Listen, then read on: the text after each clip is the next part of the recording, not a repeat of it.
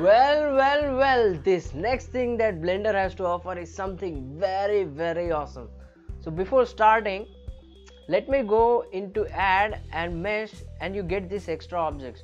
For those who are new to this thing, what you need to do is go to edit, go to preferences, and in the preferences window you will get, let me open the preferences window.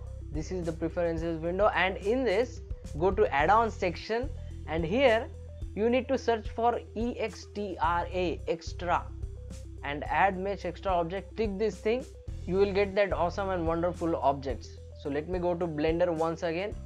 Here I will come to, first of all we will delete the default cube, we will go to add, we will go to mesh, and then I will come towards round cube. I have covered single vertex. In this I have covered both of these. You can go on my channel and search for that. Rock generator, that also has been covered, and all these objects has been covered. Today's object is round cube. Go to mesh, go to rounded cube, and go in this submenu. Here in the operator presets we will get some more options like capsule, like clay bar, like cube. Of course I don't know why they kept cube as an option. Grid 3D, octahedron, quad sphere, and rounded cube.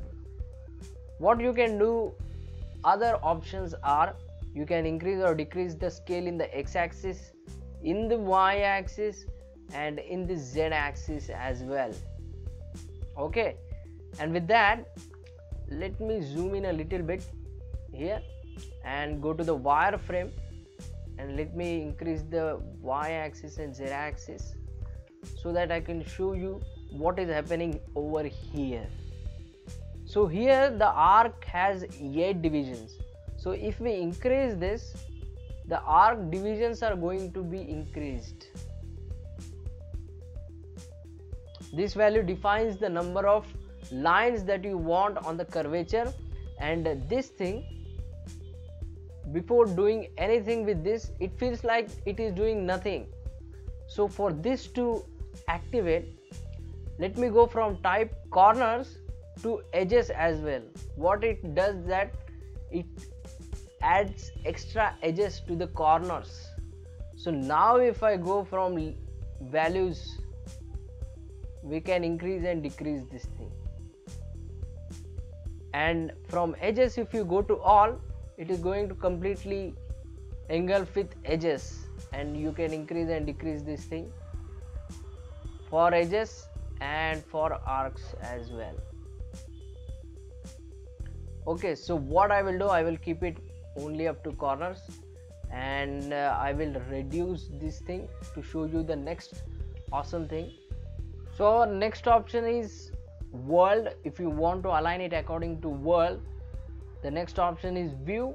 You can align it according to our view from where we are seeing the object from, or you can align it according to the 3D cursor. And for those who don't know what 3D cursor is, this red and white dotted circle is called 3D cursor, and then you can change its location in the X, Y, and Z axis. You can change its rotation in X axis, Y axis, and Z axis if you want to change. And also there is a radius given, which you can increase or decrease to get the right amount of rounded edge you want in your object. So with that being said and done, hit the like button if you like this video, hit the subscribe button, and if you want to support me wholeheartedly, you can go on the Patreon page.